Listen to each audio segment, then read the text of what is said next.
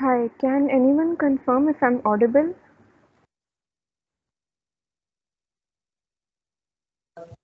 Yes, ma'am. You're Your voice is audible? just being lagging, ma'am. Something. Okay, is this better now? Yes, ma'am. Yes. Now it's better. Okay, hello everyone. I am Tayyiba Khanum. I'm a final year electrical engineering student at ZHCET, and I'm also the coordinator at the site section at IEEE AME student branch, and also a Microsoft Learn student ambassador.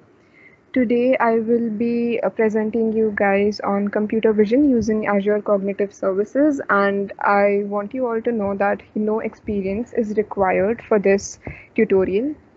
I will also be helped by Afifa, who's the co-coordinator at the site section. Afifa, can you give a heads up on your introduction? Hello everyone, I am Afifa and I am a third year electrical engineering student, also co-coordinator at IEEE site. Okay, so Afifa will let me know if there's any problem with my presentation, my audio, and you all are feel free to type your questions in the chat box, or you can also unmute yourself and speak. Your voice is just being lagged still. Is my voice lagging for everyone, or is it just for the one who's speaking? Now it's No, ma'am, your voice. Okay, Afifa, can you confirm if everything is okay? Your voice is fine here. Okay. Okay, so let's begin, everyone. This event is powered by Microsoft Learn Student Ambassador, since I'm the ambassador and I'm also the coordinator. So, yes, you all will be getting participation certificates, but you have to make sure that you are staying till the end. And Microsoft Teams keeps a check on who is staying for the entire duration of the event. So, please try to have a good connection. So today's agenda, we are going to talk about Microsoft Learn Student Ambassadorship, since a lot of students asked me about how they can become ambassadors, and some of you also had questions on what this is this an internship? And then we will move on to machine learning, computer vision, Azure, and the cognitive services, and introducing the computer vision API. Finally, the best part is where I will be demonstrating you guys with a hands-on tutorial on Microsoft VS Code, and I will also tell you guys how you can make your Azure account. See, what is the Microsoft Learn Student Ambassadorship? Basically, as an ambassador, you get resources in terms of Azure credits. So these are US dollars. In terms of credits, maybe it's 100 or $150, and using these credits, you can use other resources, including GPU instances and other things at Microsoft Azure. And apart from that, you get training in skills, in technological skills through Microsoft Learning Paths, which are basically PDFs and videos, and you also get LinkedIn learning videos. And similarly, I think the best part is that we are a community of students who are interested in similar domains. So I chose the domain as machine learning and artificial intelligence. You can choose your domain as something else. There are three types of domains.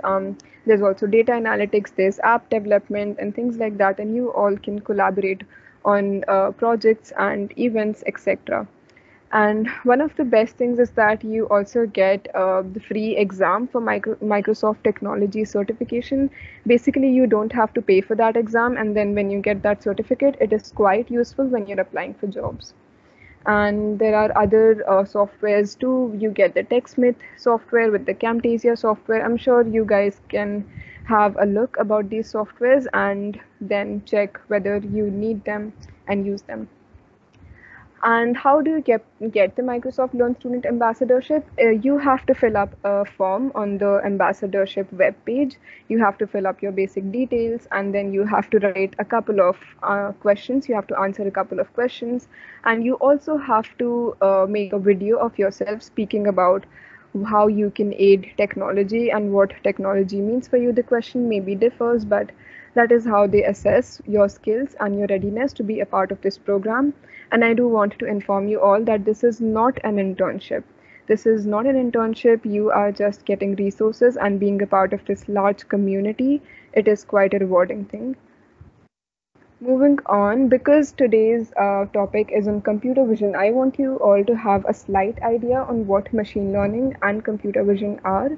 Basically, machine learning is a branch of artificial intelligence, right? And can anyone tell me what is machine learning if they are familiar with it? And I would suggest first year and second year students to speak up.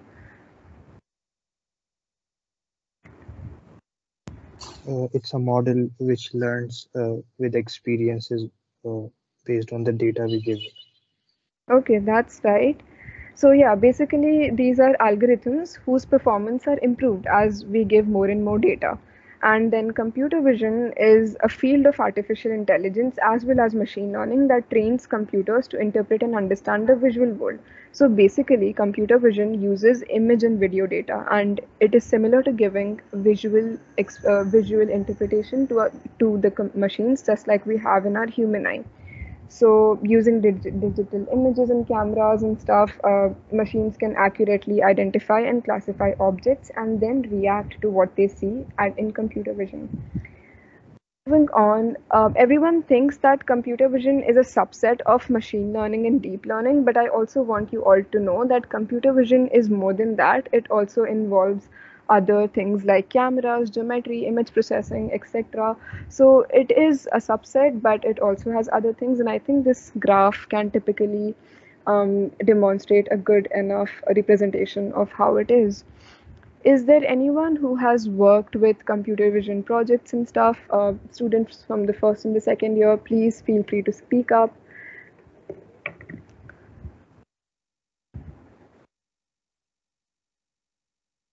Okay, that's okay. We all can move on and you guys can learn today what it is. So basically, this is an example of computer vision in autonomous driving vehicles and self-driving cars. We use computer vision to see what's ahead in us, so the machine can detect a car, a truck, traffic lights, etc., traffic signs, and then help the car make decisions while it's driving.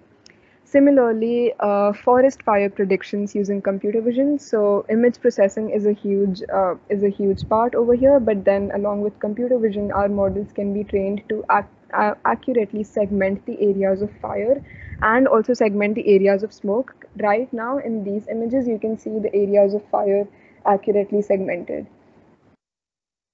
One thing that computer vision also does is it reads the text. It reads the text properly through OCR text recognition and stuff, and then basically this text can be converted into PDFs or can be converted into speech with NLP and can basically aid a multiple number of processes happening in our day-to-day lives. With that background, let's talk about Microsoft Azure, which is the core crux of what we are doing in this tutorial today. So it's a cloud computing platform. And cloud computing is delivery of different services such as data storage, databases, and services through the internet. So you all are familiar with Google Drive, right? We upload our images on Google Drive, and Google Drive basically backs it up, and we don't have to keep them on our devices. And Google Drive is a very safe space to do that using the internet. So Azure is an example of a public cloud similar to that. And with the public cloud, what we do is we can all our hardware, software, and other supporting infrastructure is owned by the cloud provider. So basically, you can access these services and manage your account using just a web browser. And you can connect your devices to the cloud using solutions, etc. And this is all about it. You can, and Microsoft Azure has a number of applications, especially in the IoT industry.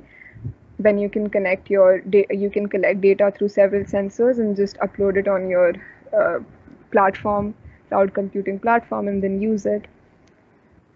Azure Cognitive Services is basically Azure Cognitive Services is basically the use of advanced technologies to simulate how people think. So basically, the goal of cognitive computing is to facilitate the development of intelligent applications without any programming expertise. So I'm guessing since you all are beginners and most of you are not familiar with machine learning and computer vision, what you can do is you can use these services without the need of any extensive programming, and you can use these services in your projects. This tutorial is thus focused towards those developers who actually want to use machine learning in their products but do not have the background. And these services thus help developers integrate AI tools such as computer vision, natural language processing, etc. into their apps without explicitly coding. So let us assume that you have a face detection module. You are creating a face detection project. You do not need to build a model, train it on a large data set, optimize it, or fine tune the hyperparameters. All you have to do is install an SDK, upload an image, and you will get the output instantly. It is a matter of 10 seconds, not more than that. Okay, so currently Microsoft Azure offers four kinds of cognitive services: the Vision API, the Language API, the Decision or the Knowledge API, and the Speech API. So starting with the before we start with APIs, we can discuss a few benefits of APIs. So an API basically has this advantage that it gives you a very clean and a very well-defined interface to do your analytics. So it is simply just a URL command and you are done. It also provides you stability. The algorithm or the input data can change, but the API endpoint will always remain the same. And it checks your data and requests at the door. It is basically very easy to use, and it is a well-defined interface beyond that. So yeah, no, not corresponding to the specification will result in an error. So yeah, it's like well-defined. And finally, one really important thing is that it is reusable. So it allows your model to be used by multiple applications at the same time from any language. So even if you're not familiar with Python, right today I will be programming in Python, but if you're not familiar with Python, you can find many open source codes using other languages such as C or C++, Java, whatsoever, whatever suits you. Now we are talking about the APIs, and first I'll talk about the Vision API. So under the Vision API, we can do three basic tasks, which is analyzing an image, customizing image recognition, and detecting people and their emotions using the Face API. For example, if you want to create the software of a self-driving car, like I described earlier, you can use the computer vision API for understanding the objects on the street in front of you, and it could be cars, two-wheelers, humans, etc. Similarly, when we talk about com other computer vision APIs that we have for specific purposes, we also have the text extraction API. Basically, uh, in Azure, text extraction works on handwritten text as well. So normal services such as PyTesseract, if anyone has heard of PyTesseract or used it, please unmute yourself and speak up.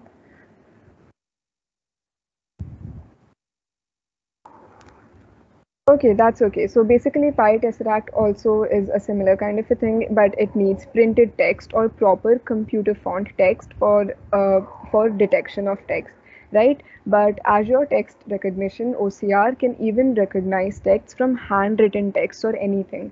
So you can do things like you can create projects in which handwritten assignments can be converted into text, and then you can implement a plagiarism checker on top of it, and even integrate a keyword search. So you can imagine that in a school, basically this will make the task very easy for teachers in a school where teachers would not have any expertise in machine learning or computer vision or image processing, and all they will have to do is just one API call, and the result will be in front of them. Similarly, image understanding is for the context of the image, like what's going on in the image, and can detect up to like 10,000 classes. We are going to do image understanding. I'm going to show you the code of image understanding today, and we're going to see what kind of image it is, what is it describing, are there people, are there objects, and does the image have any offensive content. So yeah, there are a bunch of things we can do over here. And coming to spatial analysis, basically spatial analysis tells you about how many people are there in a particular room, at what distances, and can also detect, face masks and stuff. So you guys must have seen that during the pandemic, several students created face mask detection projects. And basically, the Azure Spatial Analysis SDK takes it next level, where you simply have to upload a video feed of the CCTV camera and link it to the SDK. Then it will tell you everything about the number of people in the room, their social distancing, masks, etc. So it makes very easy for you to do this without training a model, without doing things, and it could be a very handy, easy project for beginners. Finally, I'm going to talk about flexible deployment, but not in the context of analyzing content with the images and videos, but in the context of GPUs and processing powers. So, all those who have a DevOps or web development background, is there anyone over here who has done a little bit of web development and knows how it is performed? Anything about web development, if anyone can speak up?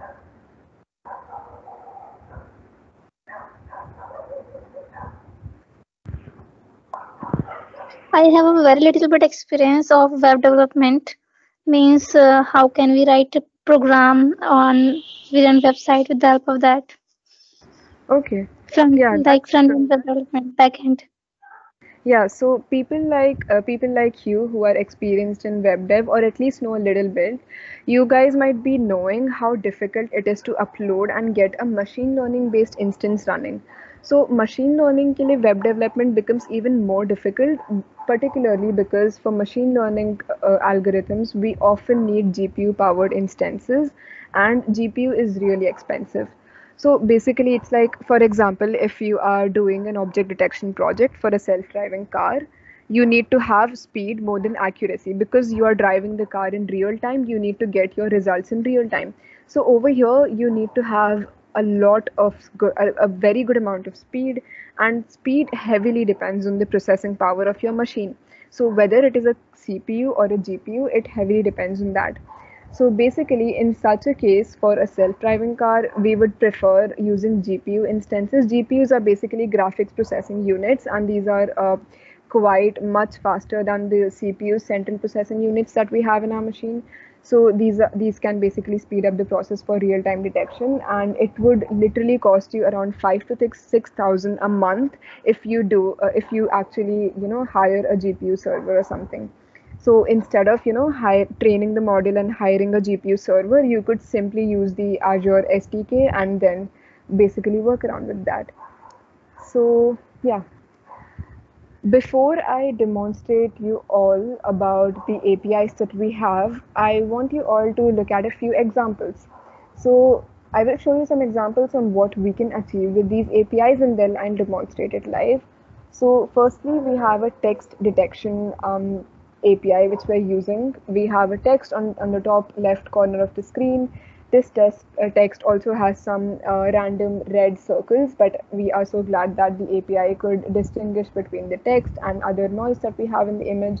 And basically, we generated this detection below, and it basically the detection happens line by line. So it is literally perfectly line by line detection, and you can see how pretty much accurate this is. Even the capital letters and the small letters, everything is pretty accurate.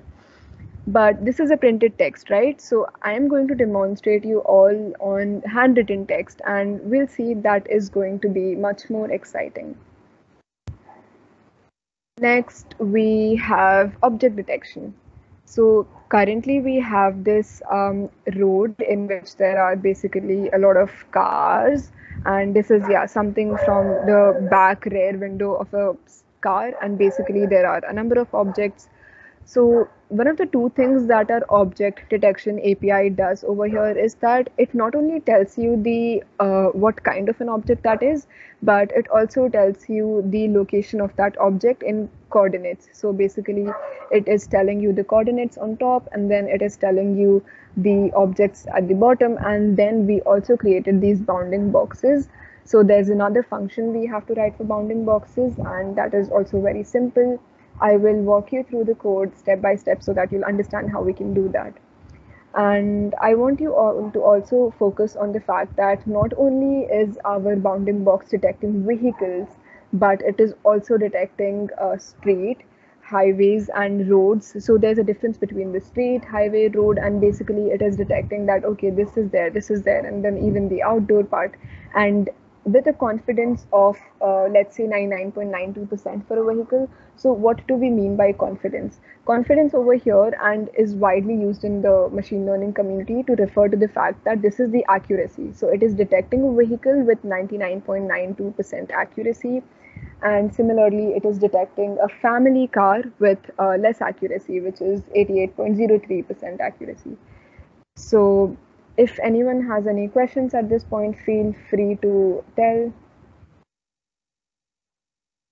And what type of coding does this type of detection is including here? Yeah, okay. So what type of coding? I know this is something which you will understand much better when I demonstrate it live on VS Code, and you will have to just wait for a few more minutes. But I can tell you that if you know Python and you are familiar with a few libraries in Python, then you are pretty much good to go. You can understand the code very easily. I want to know if there is anyone over here who has no experience with Python or C. Is there anyone who doesn't know C or Python at all? It's me. I don't know Python and C at all. I'm just Okay, new to that's these things. Yeah, I also don't know about this. I also okay. That's okay. You don't need to worry. First of all, I think C is taught in the first year class, and I do know that we don't have strong fundamentals of C through what's taught in first year. But I can assure you that Python is very easy to understand if you want, if you're interested. It is very easy, and doing more of projects will help you understand it better. So don't worry, I will walk through the code with you so that you understand it word by word, and you can feel free to ask me if you don't understand it. So yeah, this was okay. Was there anyone who wanted to tell something? Please feel free to say that.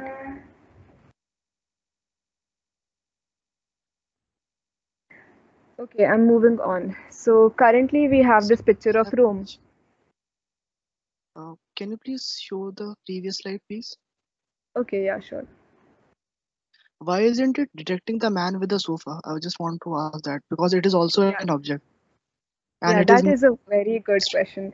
So we can tell this that this is an error by our model. Okay, so well, like usually what APIs do have is they definitely have I think they have around 10,000 classes, as I discussed. They have around 10,000 classes of different objects, and currently it is not detecting this so far. So this is definitely an error by the API. So usually this error is not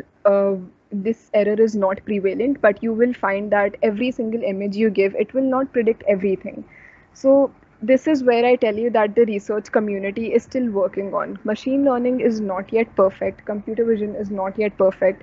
If you pick up a picture which is more difficult, if you take a picture of an Indian state, for example, then it will not understand a lot of things on the Indian state because there are a lot of different objects, right? So I tried and tested with a lot of different images, and I could see that our machine learning models, whatever is developed by even Microsoft and stuff, does is not every time accurate, but it just does try it best. So that is that. And okay, let's move forward. So, ma'am, for Thank this you very one, we much. will have to work on the race. I mean, the particular Hi, race which the machine sends and receives back. Accordingly, it understands that there is some object or not.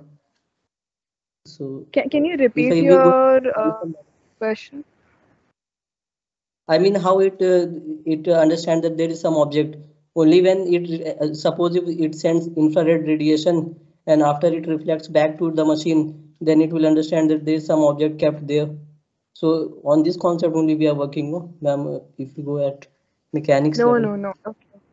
Not at the mechanics level. So, okay, I will give you a little bit of hint on how machine learning works. So, machine learning is like we students. What we students do is we study for an entire semester, and then we give an exam, and based on and then on the exam we have like we get our scores. So basically if someone is getting a CPI of 9.5 on 10, then that person has a very good performance, right? So this is how a machine learning model also works. A machine learning model is trained on data for a certain amount of time. So you can imagine that like you're studying for the entire semester and then you are giving an exam. So similarly, a machine learning model is trained on data for some time. It is trained on a huge amount of data. Through that data, there are a lot of things that are happening inside the machine learning model, such as feature extraction, image processing, all of that. A model is trained on different types of data so that it also becomes robust. So you will train it on different types of cars so that it understands that okay, this is also a car, this is also a car. And then so yeah, that is what is done while training. So you're training a model on that, and depending on what your model is trained, you can give your output depending on that. So if you're training your model only on the images of cars, you cannot expect your model to know what a sofa is, right? So after the training is done, you will give an image of a car and then it will guess that yes, this is a car. And if you give an image of something which is not a car, then it should be accurately guessing that yes, this is not a car. So that is how machine learning works. And I think that can clarify your question, or do you also have some doubts still? Ma'am, Ma'am, it gets one doubt stuck. here. Ma'am, Yeah, yeah, I sure, have do one doubt. ask. Yeah, ma'am, if we put that this sofa in our library of Python, then it can easily be included in this or not, even after Yes, it of is not. course. Of course, this sofa is definitely there in the training data. So like the sofa would have been there in the training data because object detection, as I mentioned in one of the previous slides, I think yeah, it has more than 10,000 concepts. So basically, it is trained on more than 10,000 objects. So the sofa must have been there, but the sofa not being detected over here or the human not being detected over here is definitely because the model is not perfect, right? Okay, okay, yeah, okay, ma'am. And yeah, so like basically you can always, so machine learning is is a research area for this very reason, that every model is not perfect and researchers still continue to work on perfecting these models. I think someone else was asking before this that whether the objects are detected through the intensity of infrared waves detected, and I don't think that is the case. Yeah, that is not the case. It is definitely not the case because when you talk about infrared waves and stuff, then you must be knowing that you need to have some devices that can sense the infrared rays, right? So you will need sensors for that, and we do not use sensors in our machine learning project ever. So like that becomes a part of Internet of Things and IoT and hardware embedded and stuff. If we are talking about sensors, machine learning is basically pure software, and we only get images and videos as our primary data unless we want to include other metadata and other information about it. But yeah, so like that is not the case, definitely not the case. Do we also have more questions? Yes, Ma'am, I had a what question. about face detection? Because Yeah, ma'am. you said this model is not working properly on Indian roads. Same goes for the face detection also, I think. Uh,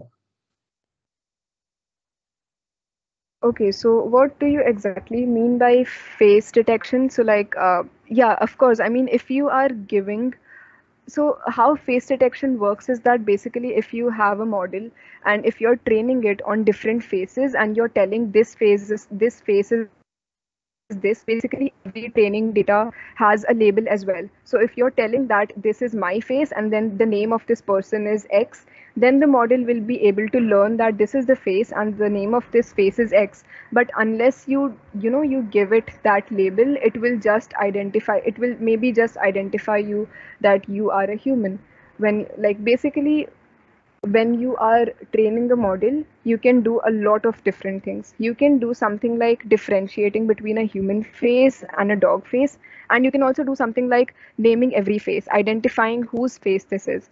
We will also talk about this identification of the faces in one of the next slides I'm going to show you in the code. Okay, so that will be more clear. I just wanted to get some idea about percentage wise. Could you give a number as to when you tested it on the Indian roads, like what percentage of objects did it detect? Okay, right. So I can tell you that I tested it on an Indian road, and the thing is that when you have a very busy street, I think it could detect the objects that were very much visible. So the problem is usually of occlusion. Occlusion is basically the human. So in this image, you can see that the sofa over here is not occluded at all. It is completely visible, but the human is occluded. So what usually happens in very busy roads and stuff is that a lot of objects get hidden, and that creates a problem in detecting different types of objects. So basically what the model was doing, that it could predict very well with a very great accuracy those objects that were completely visible. Like there was a car in front of the road, so that was perfectly visible, and there was a car which was pretty much not visible, only some part of it was visible. So it also makes sense that if there is a car and uska only 20% of that car is visible, then how will a model detect that, right? Because the information is not completely represented in that image. So it makes sense about how our machine learning models work. If the things are a lot more crowded and occluded in busy Indian roads and stuff, so I think I can show that to you in real time. I can download an image from the internet, and then I can run the code on that, and then we can see what's happening. Does that work? Sure, sure. Yeah. If Yes, you ma'am. have time, please do that. Thank you. Okay, great. Do we have any more questions? Yeah, ma'am, Ma'am, I have regarding certain question. Can I ask? Yeah, of course. Ma'am, if in this model we are having the error of not detecting the objects like human beings and sofas that are not listed on the data, so what is the self-driving car going to do? Is it going to hit the object, or is it going to dodge and take precautions of not hitting the object? What is it gonna to do? Okay, yeah, that is a good question. So, firstly, yeah, I think your question answers the very fact that because our models are not perfect and are still imperfect, this is the very reason why that self-driving cars are very rare, and they are not there in the Indian market, and currently are there only by Tesla, right? So one thing that I want to tell is that Tesla doesn't only rely on computer vision, it relies on sensors as well. LiDAR is a very famous sensor, if anyone of you knows about it. So LiDAR is a very reliable sensor, which I think Tesla also uses, or maybe other companies also use it. But the thing is that when we are talking about self-driving cars, then currently I actually have been through a research in which basically what they were trying to do is that before a car comes into the picture, so basically if you're trying to take a turn, if you're going to take a turn after like 5 seconds, so your model could predict that there is a car which is going to come in 5 seconds. Like I could see there was some sort of a research that was happening to for cars to predict what is going to happen in the next 5 seconds. So basically what I'm trying to say is that it would not hit, it would definitely not exactly hit, because what would happen is that maybe when the car comes closer to the sofa, then it would identify it, and then they it might probably put a brake over there like at a very late instant. But yeah, like it definitely does not hit and kill people on road or stuff. So yeah. Yeah, is it I quite kind of think we can. satisfying? Yeah, thank you for that. We can all have this research on ourselves. Like we can go back and research on what's happening and what's Tesla doing about it. So let's move forward.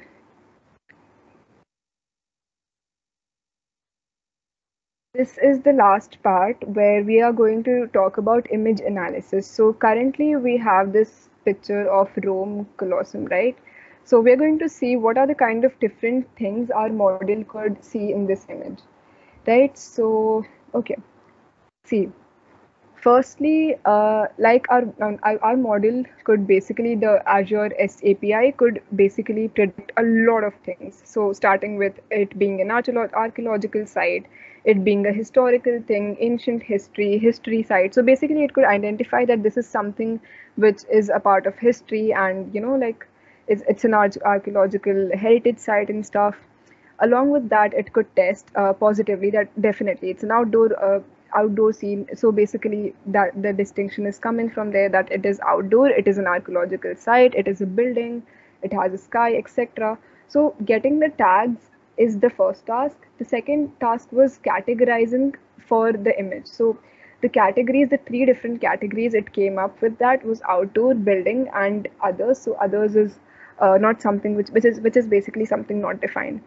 And then lastly, what Azure APIs can also do is they can combine all of these information together and put it over here in the form of a statement. So it can give you a statement that it is an ancient city which has many ruins with Colosseum in the background, and the confidence is 33.8%.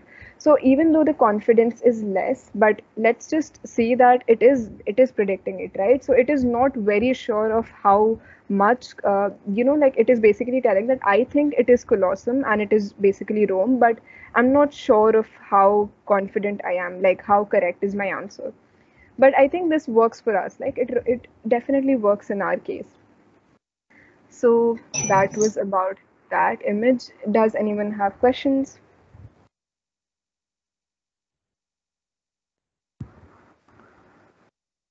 Okay, I have a let's. question by Okay, yeah. image processing. Ma'am, can you tell the uh, algorithm to calculate the distance between an object? the algorithm to calculate the distance from an object to an image. Yes, ma'am. Okay, so basically this is a part of 3D computer vision. This is not something which is there in basic computer vision. Basic 2D computer vision does not do that. But since I do have a little knowledge on 3D computer vision, I have done an internship in that case. So I can talk a little about how the distance is calculated. Basically, firstly, as I said, lidar sensors are used for that. Lidar sensors are very good at sensing the distance, but using stereo geometry in computer vision, if anyone is familiar with these geometrical terms, this is where we come to, we leave the machine learning part and we come to mathematics and geometry. So basically what happens is that if you have an object, you can take a picture of that object from two different cameras, but these cameras should be closely placed, right? So the two cameras and the object can then create a triangle, and in that sense, it becomes a problem of geometry where you basically have the distance between the two cameras, you know the angle, and then you basically have to calculate the length of one of the sides of the triangle, and you will be done. So yeah, that is something that is completely different from what we're talking about right now. It is a part of 3D vision, and I don't think you need to worry about it.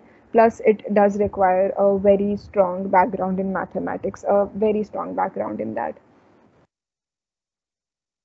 But when in Okay, the previous slide, where the location was rated that the car located at this particular, yeah, here okay, only no, object at so you know what these locations are? These locations are coordinates. So there's this image which has, I think this image has about 700, 800 pixels in the length, and then there are probably 300 or 400 pixels in the width. So basically it is telling you, the coordinate values of every car and every all of that. So it's not telling you the actual distance, it is telling you the coordinate. Consider this image to be an XY plane, something like that. Does that answer? yes, ma'am. Okay, great. So we can do hands-on now. Okay, I am going to. Okay, I will need to share my screen again. I'm gonna do that.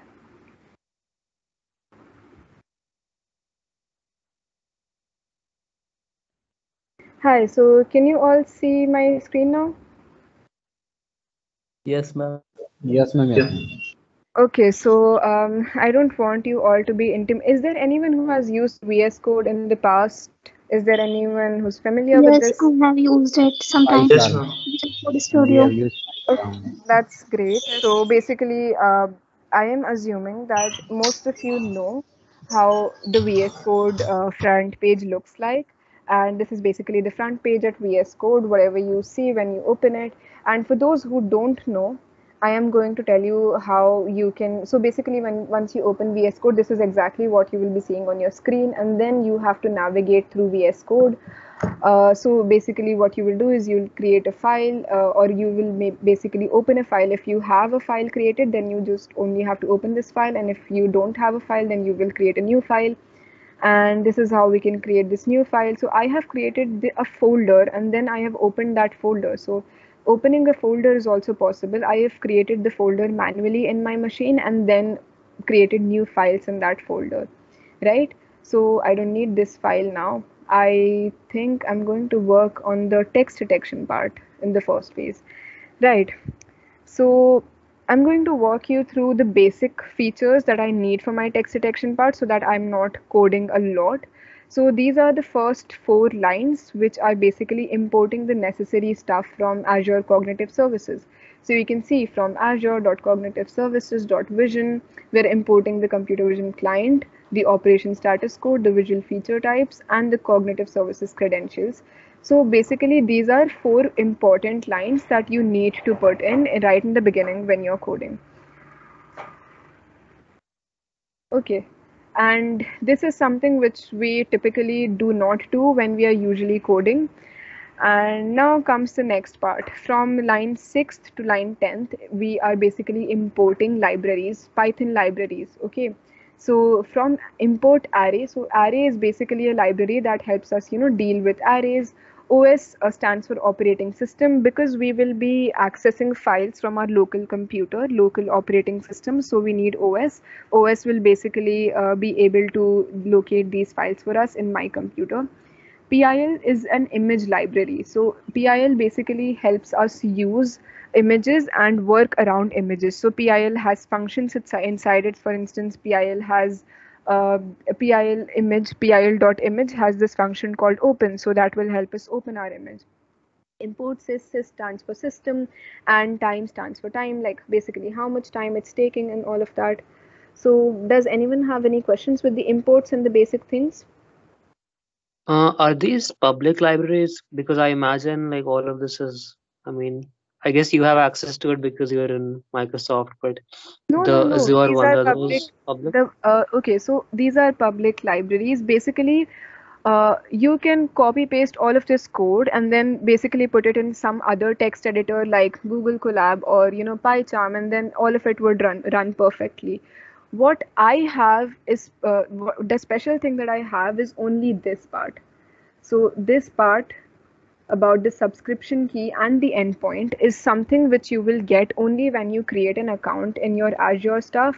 And basically, you will have to create this account, you have to create a resource, you have to create an endpoint, and that is how you will get it, right? And this is the part which I'm going to teach you at the end of this session, how you can get your own subscription key and endpoint and how you can work with it. And finally, the last part is the computer vision client. So basically what this client does is it identifies what is the key, what is the endpoint, and it maps our output to the endpoint and stuff. So the point is that these first 18 lines is something you will be pretty much doing in every single project, right? It is basically just preparing your code to be ready for your for using Azure Cognitive Services. Is that okay now? Is everyone Yeah, that makes sense. Yes, ma'am. okay? Yes, ma'am. Ma'am, Okay, another great. question is, Yeah, ma'am, sure. here, Ask. ma'am, you are writing from array, import array. So instead of writing from array, if you just write import array, so what problem it will have? Okay, right. That's a good question. Usually it does not create a problem, but it is a good practice to do this, right? So there are a few more libraries in which you have to, if you have heard of the TQDM library, so the name of the library is TQDM, but you still have to import TQDM from that library, because the way those libraries are created, the name of the library must be array, but it also contains a function called array and you have to import it. So you can try working around with it, but I am not sure if it would work perfectly. So this is a good practice. You should go along with this.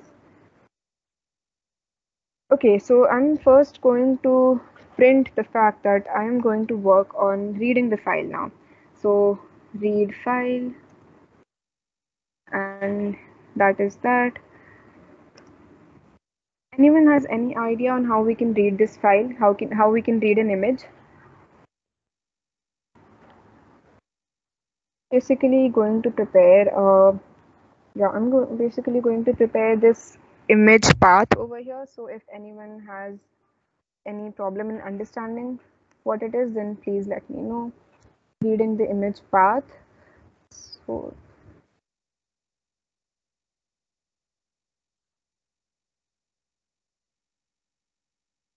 if I'm not wrong, this is a part of my image. So I have to see what is the kind of image that I have, what is the name of the image. I have this folder of images, and I'm going to be using this particular image, text.png, from this folder. I'm going to use it over here, right? So yeah, okay. Also, I think you might have this one question about what this dot is. This dot basically means that you are currently working in a folder, and then you are basically going back to the source folder, and then you are going into the images folder, the text, and then iterating through the images and then seeing which file is the text.png file, right? So this is how we give the path of our input image in here. Then I will basically read the image using the library PIL. So basically from PIL I imported image, and image at PIL can directly read images through the open command. So I'm going to put open read image path. I'm going to put RB. RB is basically for reading it in a bytes fashion. So yeah, you might also want to put it. Let me know if anyone has any questions. Reading the response. Now I'm going to create this instant computer vision client dot read in stream. I'm going to read in stream, right? And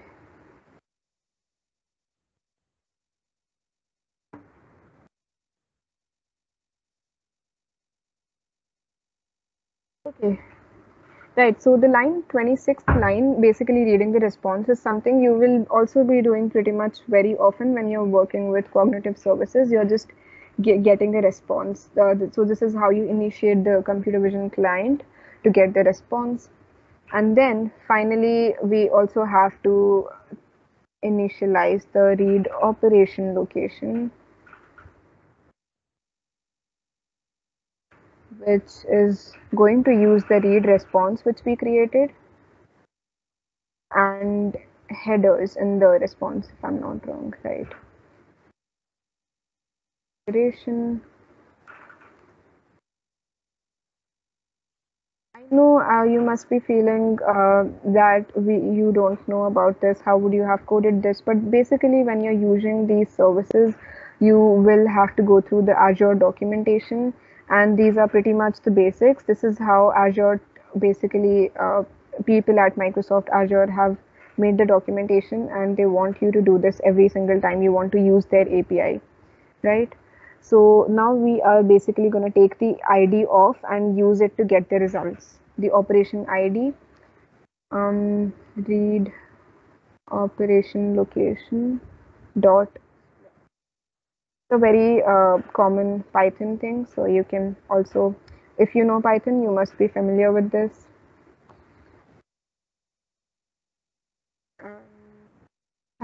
Now we are good to generate our stuff. Generating detection. Okay, generating detection below. And I can put a few dots. And right, so before we generate the detection, we obviously need to pull a while loop over here. While this condition is true, if the read result, computer vision, okay, I'm going to create this read result called another client, and another variable which is going to use the computer vision client, right? And it is going to do dot get read result, get read result. right? Now take an input, the operation ID, which we created in the previous stage. And while this is true, this condition is true, you're going to put a if statement. If read result dot is status is equal to operation status codes. Yes, it is here. So everything is over here. I mean, you don't need to even type everything because things are already succeeded. Yes, so my VS Code is smart. This is what needs to be put. And then now we are going to read the line. Okay, so for line in text underscore result, yeah, it should be result, I think. Result lines, print line dot text. Okay, and okay, good. So we're done with the while loop. I think, I don't know for text. Okay, I think I missed something and I'm glad I did. Okay, I think I did miss one for loop that was supposed to go over here for text result, right? For text result in read result dot analyze underscore read, no, not analyze underscore result. I think it should be result dot read underscore results, right? Okay, this should work. And there's an indentation error. This is an indentation error. I think this should be good to go, the while loop. We'll see if we have any errors. We can obviously always work around with errors. Now I'm going to basically, what this while loop is doing, I don't want you all to be confused. So I'm going to write it, call the get API. So get is the API, right? Which we're using, call the get API and wait for the retrieval of results and wait for the retrieval of results. Okay, so next what I'm going to do is I'm going to print the results line by line because I want it to be print the results line by line. Please feel free to ask any questions if you have. Read results. Yeah, ma'am, this is much new for us, so we are just understanding I what you are doing. Okay, Yes, that's good. I don't think you need to worry about any of this because I am confident once you do this yourself, you will understand what's happening. Because coding is not something you can obviously learn by, seeing someone else code, right? So just try to understand the gist of what's happening and you will be very good to go. I can provide you the code. I can put it up on my GitHub and then you all can copy paste it, run it once and then analyze what's happening and then work around with different images. Analyzed result. Okay, that should be fine. Reading the results, right? Okay, great. For line and line. For line and no, for not line and line. For line and text result, because we have to print the result. Text result dot lines. Okay, for text result, I think there is a little bit of read result dot status equal to operation status codes dot succeeded, and okay, for text result dot lines print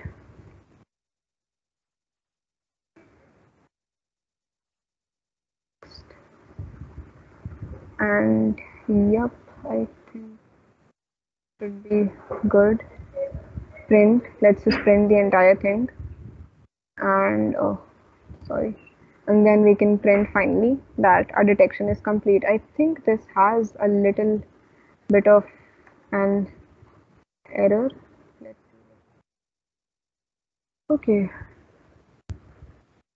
Okay, so I'm concerned about one thing. I am concerned that my code, the if paragraph is not okay, is not currently colored. So this succeeded to should be in a blue color, like it is over here, and the operation status codes should also be in blue color. So I'm not sure why this is happening currently, and we will encounter some errors. Let's open the terminal. Maybe it's because it's after the while loop. It should be after the while loop. Let's see, we're going to get some error and then we're going to see what the error is. How do we run stuff on VS Code? We write Python because we're obviously doing Python. Text detection .py is the name of the file, and let's see what the error is. Okay, currently it's reading the file, generating. Okay, there is no error. Thank God there's no error. So yes, over here, this is something that I did show you in the PPT, but I'm gonna in the PPT I'm gonna show you another thing. I'm gonna use this file now, the handwritten text, and I'm gonna read this one now. So I'm just going to replace the text file over here, text.png, with handwritten text.jpg, and then we are going to see if it works with handwritten text. Okay. Now let's see our terminal. Let's expand our terminal and okay, I'm gonna kill this terminal. Okay, that's good. Text.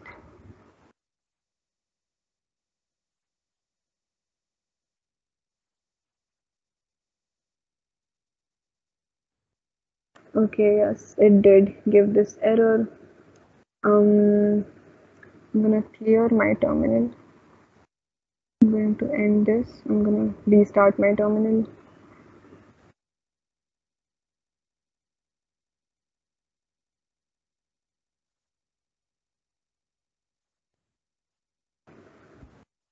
Right, so yep, okay, we have the answers here. Right, so what do we have? We have in our handwritten text. I will transcribe any handwritten notes, screenshots, text images, statements, your diaries, etc. Right, so we do have the same thing. We have I will transcribe any handwritten notes. Okay, great. It is reading it. Right, and what we can do, I think I can do one thing over here. I can print the let's see if I can do that. But where do I do that? The line bounding box. I want to do that. About here? No, I think not. Not here. Ma'am, I just want to know that it can detect any type of language that we have written, as many student or a person does not have same handwriting. So can it Yeah, right. be? So the thing is that this handwriting is a pretty good handwriting, right? So this is detecting this handwriting perfectly. But if the handwriting is a little dirty, it is a machine learning model, right? So it will give a little bit of an error depending on how different or how difficult to read the handwriting of the student is. Yeah. Okay. Okay, that's good. And okay, that is right. I am wondering if I've done this correctly. This is okay, yeah. So I think we are good to go. If anyone has any questions, you can obviously I think I didn't put a break statement. Okay, that's good. If anyone has any questions, feel free to ask. Ma'am, what is being done in this while loop? Can you explain, please? Okay, yeah. So the calling the get API, right? So basically, we are getting the results exactly in this loop, and this is like the most important loop over here, right? So we are using the computer vision client which we created over here. Like we already have this client over here, and we are using this function. So basically, what you can do is you can hover over all the functions when you're doing this on your own. This is a get result method, which is an already existing function, and it's written like we have this description that this interface is used for getting OCR results of read operation, and operation location is what we basically it basically retrieves the stuff from operation location. So yeah, that is happening. Basically, it is retrieving the stuff, it is reading the result, and then if the status is succeeding, basically, how does it check the status is succeeding, it is making sure that the things you have, your subscription key and endpoint and stuff is valid. It is not, like it is not an old key, it is not an expired key, things like that. Then if that is valid, then for every text result in the read result, it is basically then printing the rhymes. So this read result contains all the information that we want.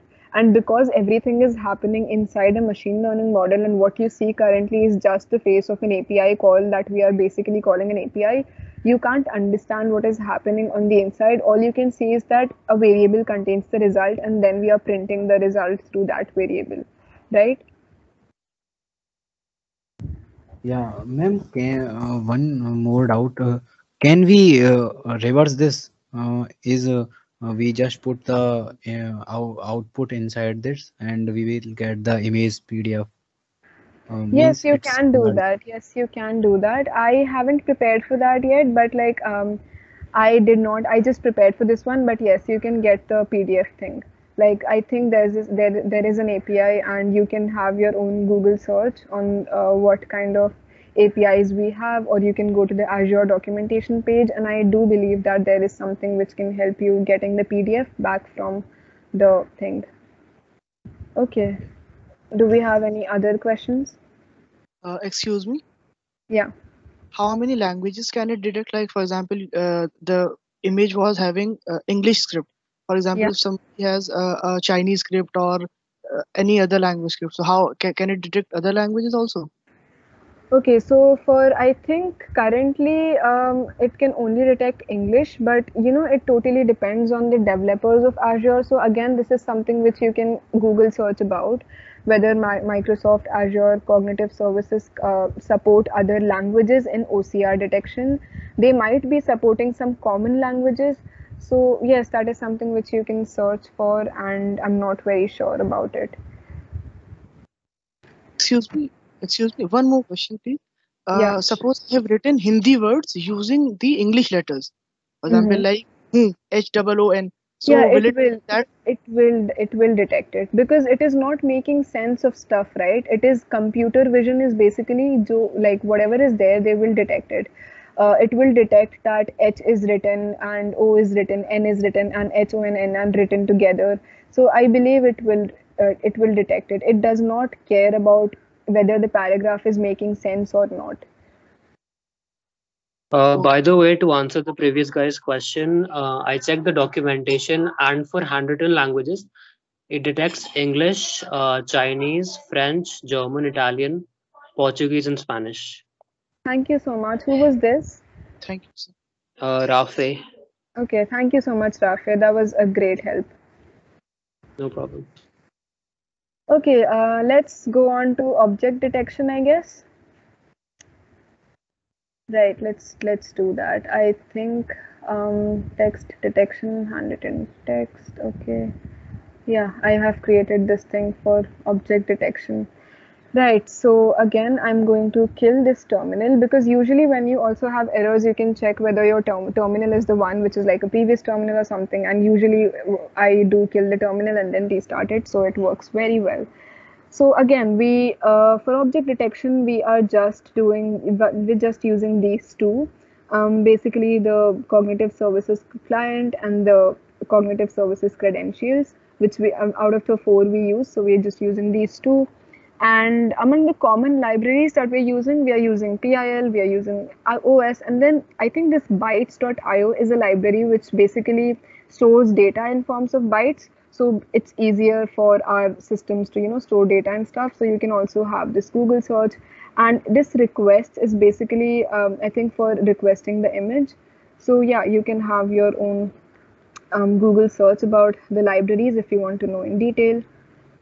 One of the first things that I've already done over here is I'm going to use two different kind of images now, right? So I am going to use an image of a street. So I'm going to show you the street.jpg image.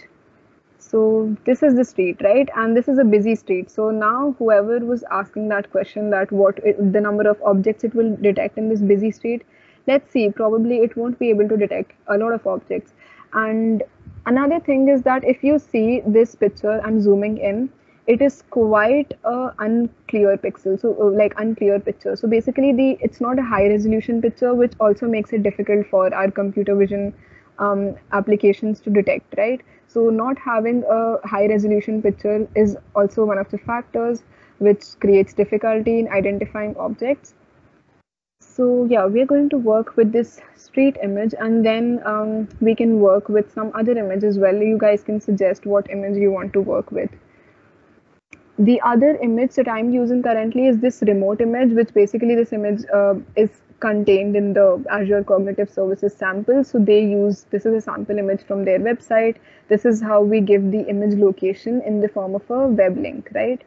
And then I have just written down the type of visual features that I want of these images. So I want the objects, I want the tags, and yeah, you are familiar with the subscription key, the endpoint, and the client. So let's get down to coding. For the object detection part, this is going to be a little longer. I think this is going to be a little longer. Does anyone have any questions?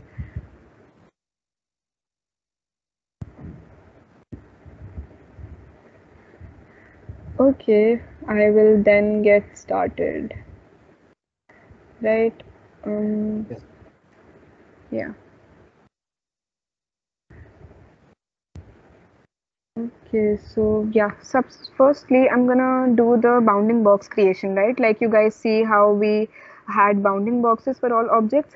So let's see how we can create bounding boxes. Create bounding boxes. And define a function for that. Define function, draw rectangle maybe, because we're gonna create rectangles. And it is going to take two things. It is going to take an object as an input, and then the other will be draw. You will know what draw is later on, so yeah, wait for that. Now we basically have to represent all sides of a box, right? So how do we represent that? We will represent that using some inbuilt functions as well as some basic maths over here. So we have object dot rectangle. So dot rectangle is basically an inbuilt thing for our input object, and we can also, so we will now define left, we will define right, we'll define top, we'll define bottom, I think. Okay, sounds good. And then we will finally define the coordinates based on these four coordinates, and finally we'll draw rectangle. I haven't completed the code in the left right part, so don't worry. So for left, I'm going to define it as rect.x. X is basically the x coordinate. And for right, I am going to define right using left. So it will be left plus rect.w, right? Okay. And similarly, I'm going to do with top and bottom. Top will be rect.y, and bottom will also be a function of top. So top plus rect dot h stands for height. This is something which is very basic, and if you are doing object detection quite a lot, then you will learn how to make bounding boxes using basic maths. And then finally, I am telling how we are defining the coordinates using all these four.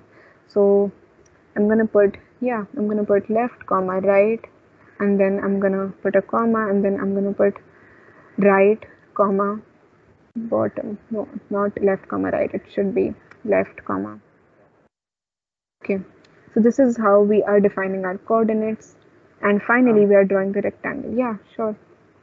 Top is rect.y, then shouldn't bottom be something less than that? So something like top minus rect.h maybe. No, actually, in computer vision, how we do it, are you familiar with the library OpenCV by any chance? Okay, so our coordinates actually start from the top left corner, like this is the corner, and this is how our coordinates start in most computer vision cases. So even in the OpenCV library, you'll see that our coordinates have a 0, 0 on the top left corner. So that's how it is. Okay. That was a good question. I'm gonna put this color. I'm gonna use the red outline. I think red is very distinctive. And I think we are done with the bounding box. Now we can get the objects, right? Get the objects detected. And I'm going to again define a function for object detection. Get objects result, comma, draw again. So draw is also this inbuilt function, and you're just gonna use it very often when you're drawing things. So that would be a good process. I'm gonna put an indentation, and I'm going to print something. I'm gonna print something like the number of objects detected or the type of objects. Basically, I can just put objects detected like I was putting earlier. Objects detected with a colon. Now after this, it will print the details of every object that is detected.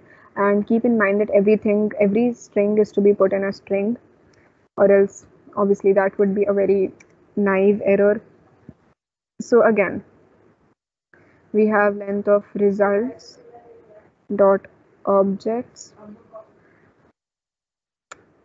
is equal to 0. If this is the case, oh, I didn't put a colon, right? I didn't put a colon, and print no objects. So if that is the case, that we have no results, then obviously we're going to print no objects detected. But I'm hoping that our image after the function definition also. Can you repeat your question? I think you forgot to put colon after the function's definition on line 34. Of course, yeah. I do that too often. Thank you so much. And then in the else statement, I'm going to put for object in results dot objects in results dot objects.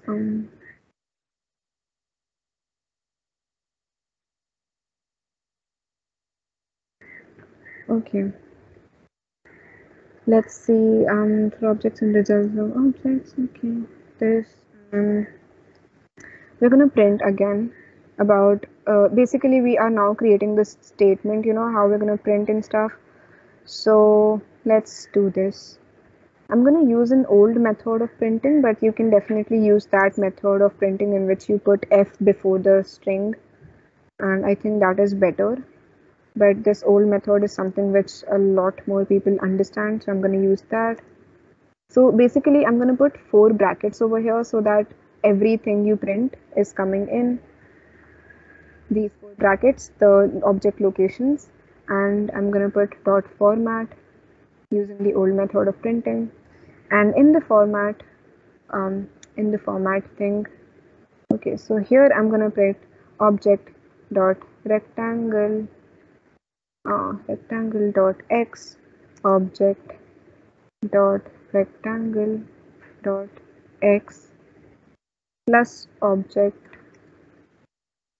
dot rectangle dot w, and then again a comma, and then object dot rectangle dot y, comma, object dot rectangle dot y plus object dot rectangle dot x.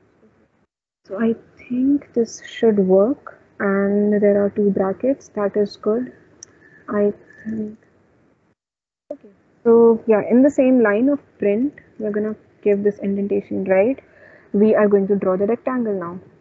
We are now calling the function which we created over here, draw rectangle, and we are calling the function. Now the function takes 2 inputs, object and draw, so we're gonna give the same inputs, object and draw, and then we're going to come out of this shift tab, come out of this for loop, print everything that's happening inside, and then finally I think I'll print the bounding box this time. Bounding boxes. Okay, so basically the bounding boxes are drawn around the pop-up, right? So I'm going to print drawn around objects, see pop-up for that, so that everyone, you know, is reminded. I am reminded of seeing the pop-up. And then I'm going to give another indentation and go back to the else loop. So I'm going to write print. That's it. Okay, this is good. This is good with that. We are done with getting the objects in this, and then finally we will get tags. Okay, great, let's do this. Um, Now I am going to the third part. The third part is print the tag from the images. If anything is super fast or something, you guys can tell me. I'm just trying to, be a little slow. Even though I am slower, I think you guys can tell me if it's super fast.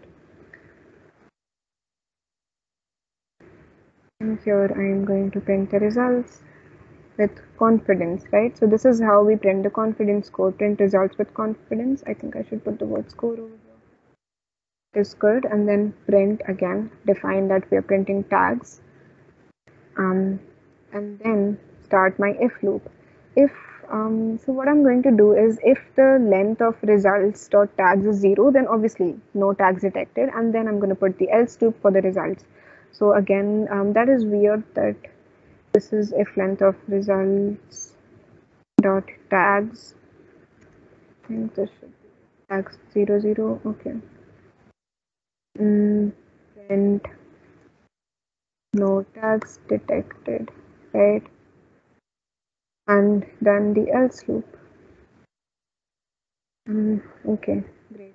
The else loop will obviously have this for loop for tag in results dot tags. And again, I have to use this print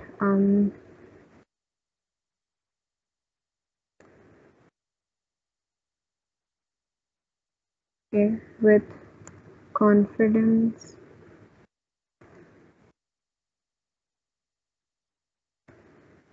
I think if most of you are familiar with C language, so Python shouldn't be that easy to understand, given that it uses most concepts of free dot format, and format opens up, and then we go to the next line, and then we write tag dot name, and we write tag dot confidence. That's good. And we obviously multiply the confidence by 100 because we want it in a percentage, or else it's something like 0.8, 0.9, something like that. And then we end the tag, and then we come back to the line of the else loop, and then print all. Right, so printing the tags from images is done, and then I think this should work. Let's see if it works.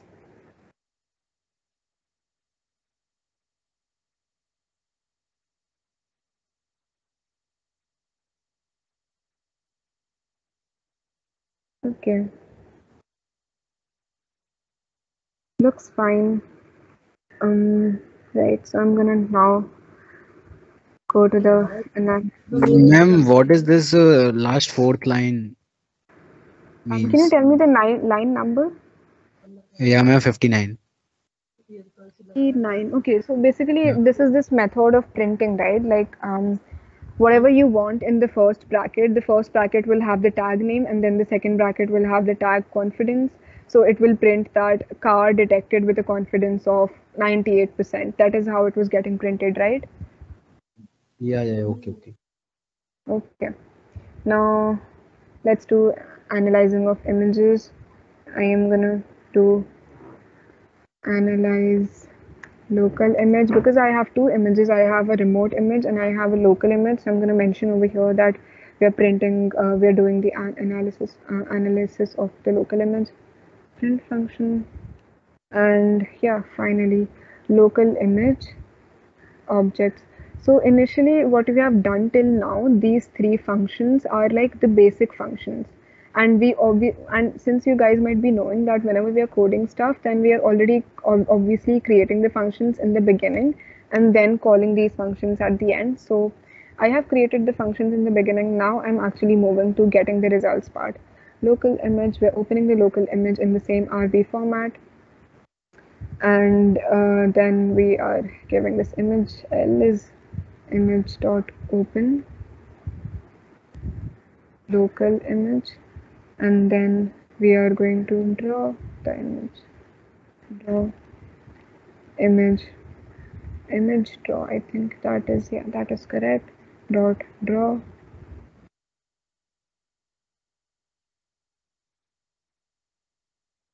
Great. So we have opened up the image in PIL and then opened it up for drawing. Now we will call the API function, API with the local image, right? So we're going to do results underscore local is equal to computer vision client, how we were doing earlier, computer vision client dot analyze image in stream. I'm going to use analyze image in stream, so that is what we're going to use over here. And then it takes two inputs. It takes the local image object. So yeah, where did I create? Okay, this should be, yeah, okay, that is good. Local image object and the image features. Do I have the image features? Yes, I do have it. And we are going to the next line. I can put this down. I think this is better. Results local, and then okay. Now we, yeah. On line 74, shouldn't they be equal to after the local? Exactly. That is why I was getting that error. I'm so sorry for making these silly mistakes. And you guys are actually. That's okay. I'm glad you guys are catching on my mistakes. Objects. So I'm calling this function called get objects that we created over here. I'm calling that function, and the type of inputs we gave, results and draw, are the two inputs. So we are using this input result local, and then we are given draw inside it.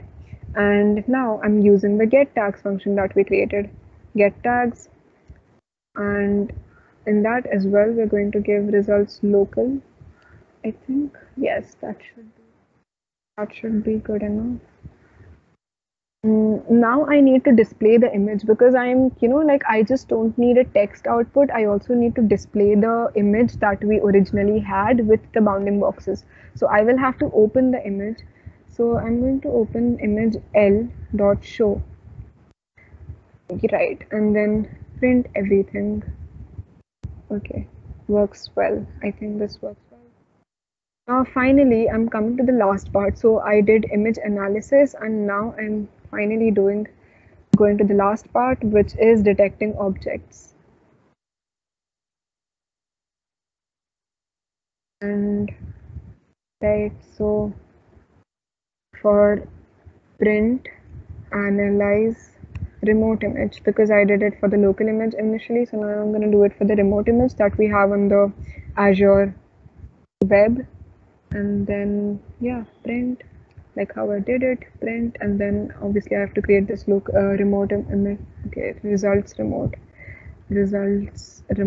is this new variable. It uses the computer vision client as usual and uses the analyze image in. Okay, I'm not going to analyze image in stream because I already have it in stream. I'm going to just use the analyze image function. So this is the thing which is different from earlier. We used in stream and we are not using in stream over here because this is a remote image. And then I'm going to give the same inputs, remote image features.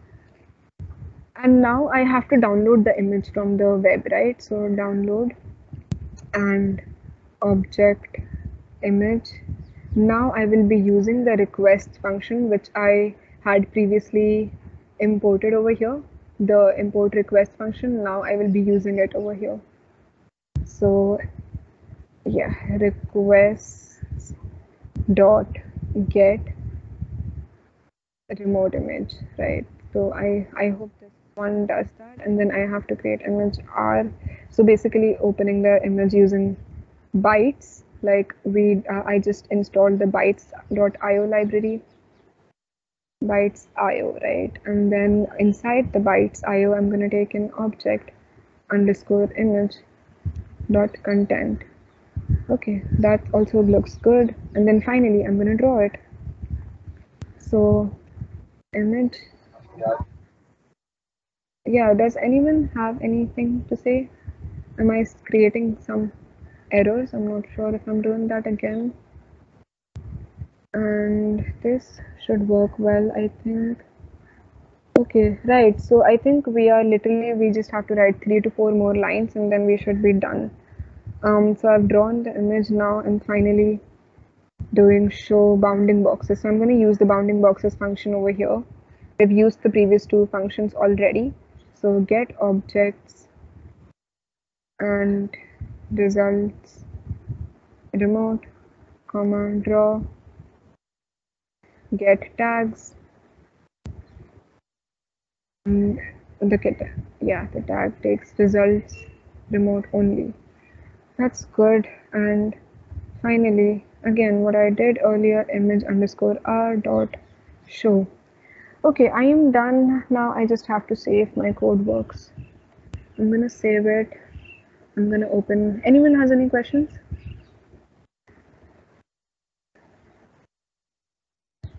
I feel like I have messed up with the indentation somewhere, but I'm not sure and I'm not gonna check it. I'm gonna wait for my code to give some errors. Let's see. Object underscore detection. Oh, .py. Great. Let's see. Is it working? It seems to be working. Right. Okay, it did open this. Can you see the image? It did open up in my screen, but I don't think I'm sharing it. Can you see the image? No, ma'am. No. No, ma'am. No, ma'am. Okay, you can't see the image. Plus, I have an error, so I'm gonna first rectify the error. What the error is in line 95. Let's see what I've done wrong. If you guys can catch my error, then please let me know.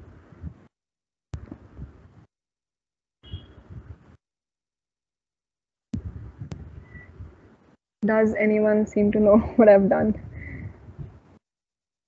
Okay, let's see. Line 95 has draw is equal to image draw. Oh, of course. I did not. Okay, I did not put draw here. I think this should work now. And I'm gonna save and then I am going to run it again. Let's run it again. Okay, the local image is analyzed and okay, great. So both my codes are like both my images are working well. Now I need to share like basically you can see the output over here that I have a taxi, billboard, traffic, urban area. So it is predicting very well actually. For that, just the problem is that it's not making enough bounding boxes. So I need to share my screen again. Give me a sec. Okay, so yeah, I'm gonna share my screen again.